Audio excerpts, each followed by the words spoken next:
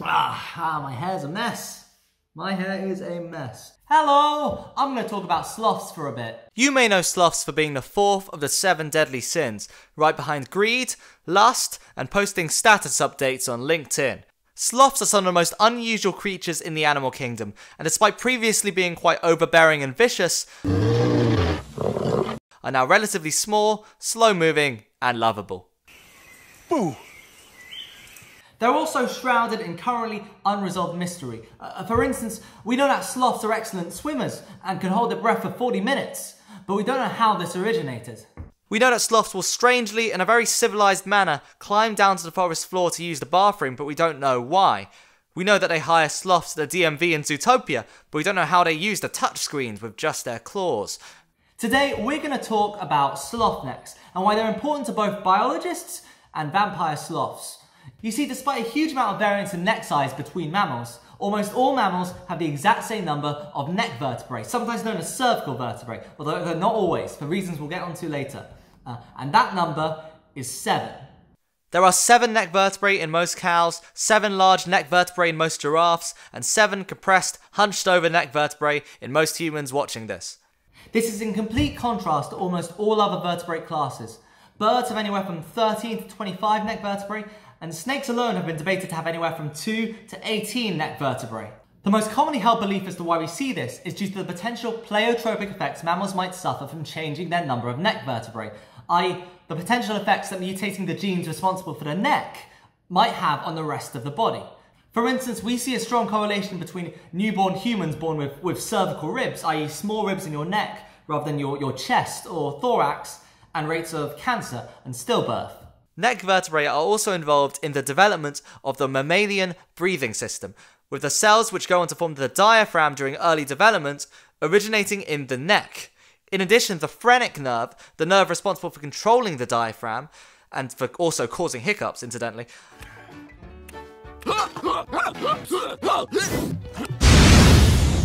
connects it to the neck vertebrae, meaning that the variation in neck vertebrae could affect diaphragm motor control, and that would be bad, as it would impair your breathing. However, there are 2 mammals which ignore all these potential dangers, the first being manatees, and the second being our current topic of conversation and nature's bad boys, sloths. Instead of 7 neck vertebrae like almost all other mammals, 2-toed sloths have anywhere from 5 to 8 neck vertebrae, and 3-toed sloths have anywhere from 8 to 10. Why is this exactly?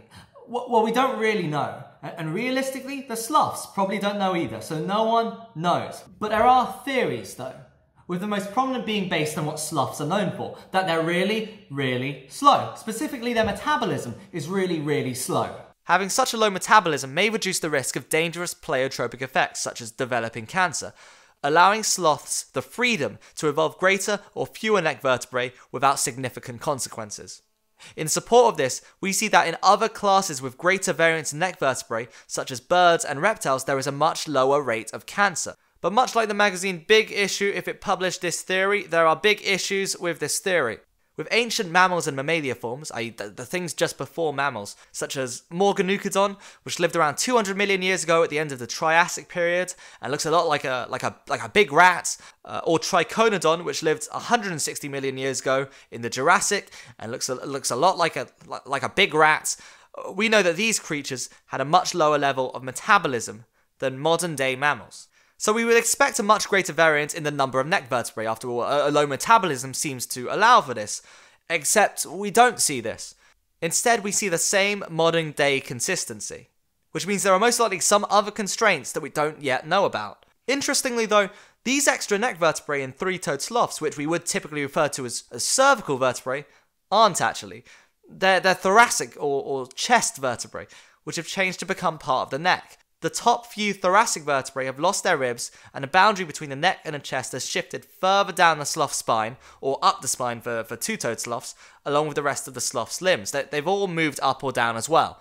There are many different reasons as to why we see this, but essentially, thoracic vertebrae ossify or turn into bone at a different time in development compared to cervical vertebrae.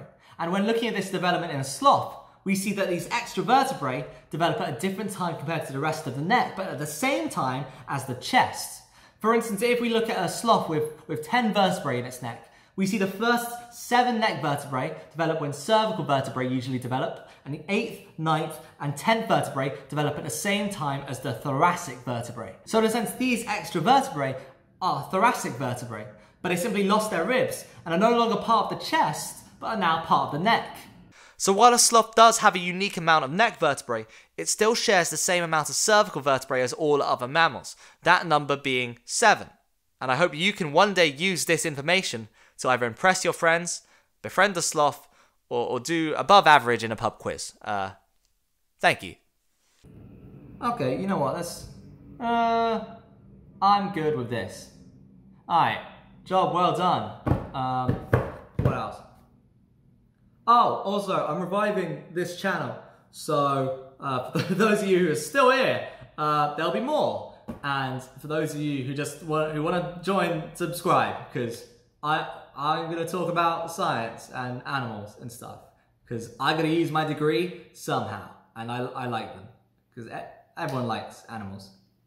What's your favourite animal? Mine is tuna. Oh!